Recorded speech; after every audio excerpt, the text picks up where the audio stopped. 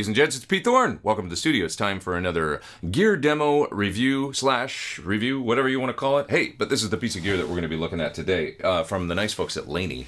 It is the LA Studio Supergroup-based 3-watt all-tube amplifier featuring built-in 2 notes, reactive load box, and Dyn impulse response technology. That was a mouthful. Okay, basically what you've got here is an all-tube 3-watt amplifier that you can plug into a cabinet. It's very vintage style. You've got a simple set of controls here with a gain and then a 4-band EQ, just like the great old British amps from the 60s. You got a presence, bass, middle, and treble. You've got 4 inputs there. There's a treble channel and a bass channel. The top inputs are a little lower gain for a little more headroom, and the bottom inputs are a little higher gain. You can also jumper the channels if you want to, jumper the treble channel to the bass channel or vice versa, and get some blended sounds. But long story short, you've got those 4 inputs there.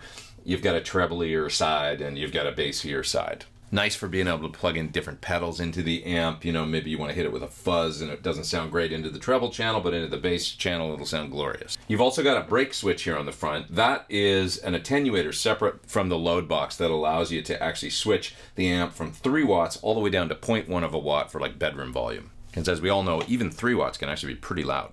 So you've got a very vintage style amplifier. The front end supposedly based very much on the old Supergroup amps from the 60s that folks like Dyn IR made famous. And to me, the amp has a very, very sort of mid-60s British sound to it. It really reminds me of a kind of JTM 45 sort of sound. It's really great on edge of breakup or for cleaner stuff. And it even shares some characteristics with like late 50s Fender Bassman amplifiers, which is what the JTM 45 was based on. And that's really the tones that I'm hearing out of this amp. It's got a nice, full kind of vintage character to it, and it's great to hit it with pedals. You can really use the different pickups on your guitar, or switch pickups, and you get a lot of different tones out of the amp. Cleaner sounds, more edge of breakup, or more crunch sounds. Now, it's not a metal amp. You're not going to turn it up and get high gain, tight, you know, blistering distortion out of it, but that's not what it's designed to do. It's designed to be really true to the old Supergroup amps that LANEY made in the 60s. Now, that's not to say that it can't do metal. It's just, if you're going to do metal, you got to hit it with a pedal. I know, that was dumb and it rhymes, but it's true. You want to do metal, you're going to hit it with a pedal. So long story short, you've got a real vintage tube amplifier as far as the tones go. But now you got this other modern tech, built-in load box. On the back, you've got an XLR output that you can take out and run straight into your recording interface, and then add some 2 notes, impulse responses, and speaker simulation. The amp's got a 6-position rotary switch on the back that will allow you to switch between 6 different presets. So there's some stuff loaded up there from the factory, but you can go in there and actually change those presets to whatever you want. How do you do that? Well, there's a USB port on the back. Plug a USB cable in there, go into your computer, load up 2 notes, Torpedo remote software, and now you can get in there and do some deep editing and tweaking of the impulse responses for different cabinet sounds. You can switch up the virtual microphones. You can add some reverb. You can do some EQing. And then it's all savable as presets. You can store it. You can store it in those 6 memory locations if you like.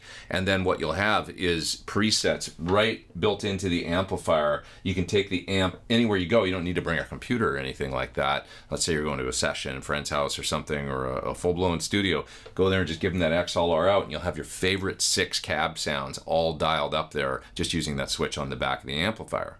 Now there's also MIDI, so if you want to be able to actually recall presets via MIDI, if you want to get like more sophisticated with your presets and be able to do that via a switcher or something, you can do that. I didn't do that in this video. Now I'm going to play a little bit more through the amplifier, turn the knobs, the controls. Mainly in this video, I'm doing everything through the Dyn IR. So you're hearing the XLR out go right into my recording interface. But I also want to show you what it sounds like through a cab. So I actually recorded a little bit where I'm playing through the cabinet and also through the Dyn IRs at the same time. We're going to A/B those 2 sounds so you can hear how close they are. They're really quite close, very similar. But yeah, I'm mainly in this video doing the direct out and recording all these sounds direct. And I think you'll hear, when you hear these tracks soloed outside of the mix and everything, and also just when I play more through it, like how much it really sounds like a mic'd up cabinet with the great 2 notes Dyn IRs. I wasn't afraid to hit the amp with pedals in this video at all, because that's kind of the way it's designed to be used, I think. I mean, I did some stuff that was just dry, bare bones, only the amp, but also recorded some tracks where I'm hitting it with various boosts and overdrives and stuff, because that's what you're going to do in practice. So I'm going to detail that and what I used coming up here in just a second. I also hit it with an Echoplex and really tailed out the feedback on the last note of the solo.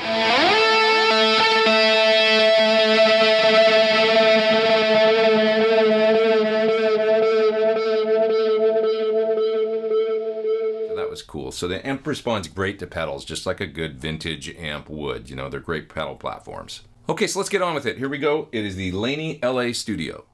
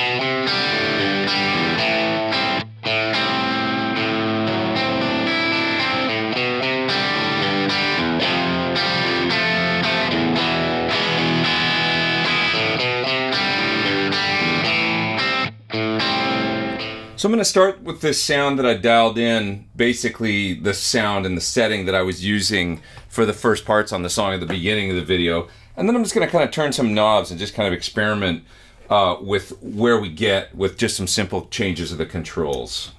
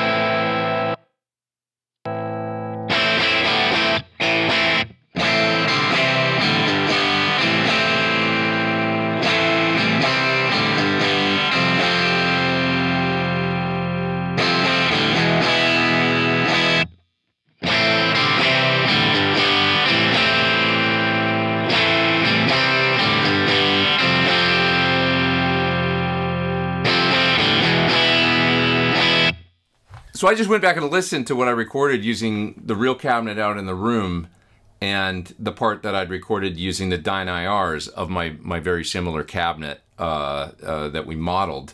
And they're really close. I mean, the reality is, I think I could make them almost identical by just tweaking the mics. The Dyn IR version sounds a little bit darker, but that's probably because I've got the virtual mics moved out a little more to the edge of the speaker.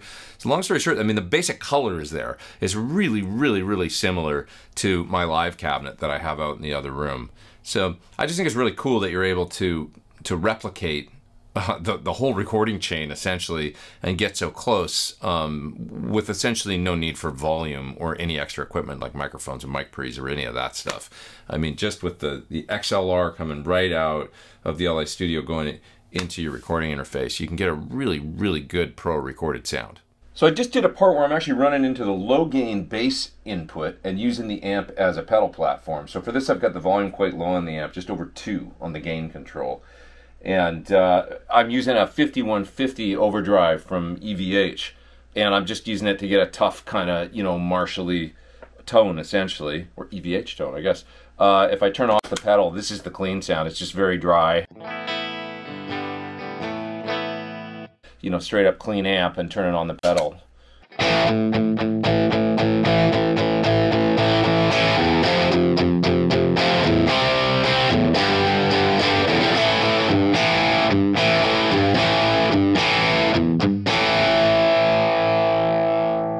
Essentially using it, clean pedal platform, low gain input into the bass channel. So I'm just starting to play the leads on the song, and for this, I've got a few different pedals stacked. So I'll show you what I'm doing. Let me see here. I've got on my Echoplex delay. I've got on Duke of Tone in the distortion mode, and I've got a Archer pushing that. So if I turn all those things off, it sounds like this.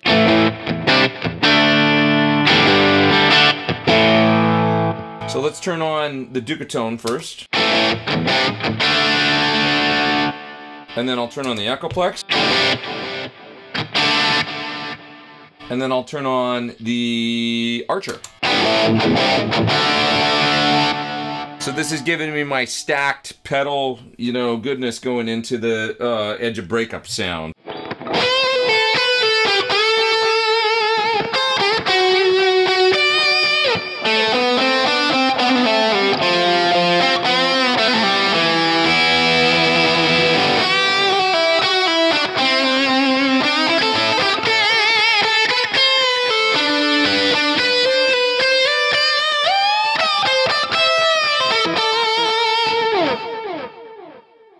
And I'm jumpering the channels. One last thing there. I'm kind of digging this actually in the amp, doing the channel jumpering thing. It just kind of gives you the best of all the worlds, it sounds like. Once again, if I turn off all the stuff.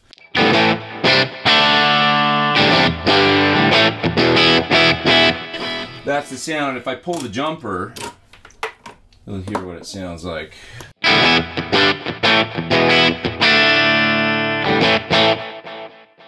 So I've got the guitar plugged into the top input here in the high channel, in the treble channel, and that gives me kind of a less gain sound. As soon as you plug in a cable here, I hear the gain bump up, so it's doing something switching wise. And giving me the higher gain mode. And then when I plug in up here, you know, getting the blended with the bass channel.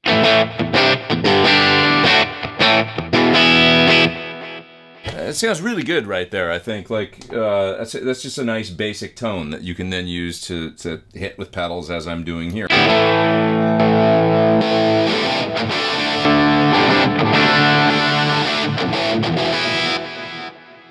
It's interesting, I set up the sound without really checking the gain staging or anything like that, and I'm noticing when I'm hitting the Duke of Tone on that I'm getting a level drop, but whatever, it sounds good in the track, so it worked cool for the part.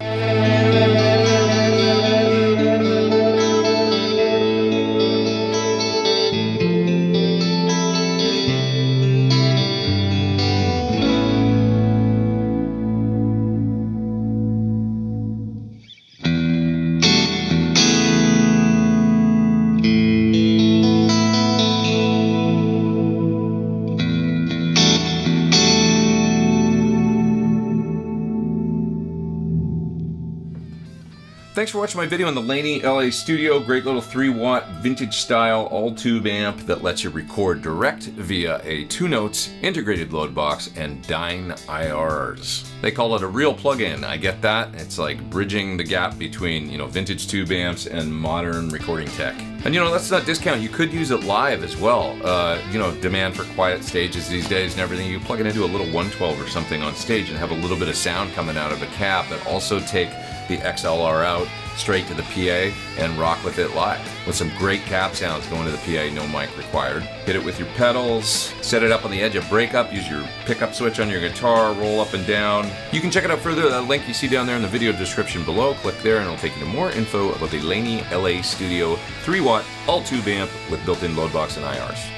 Thanks for watching, you guys. Please hit the subscribe if you haven't. Hit the little bell beside the subscribe so you get an alert when I put out new videos. I appreciate you being here. Hey, I'm Pete Thorne. Take care. Over and out.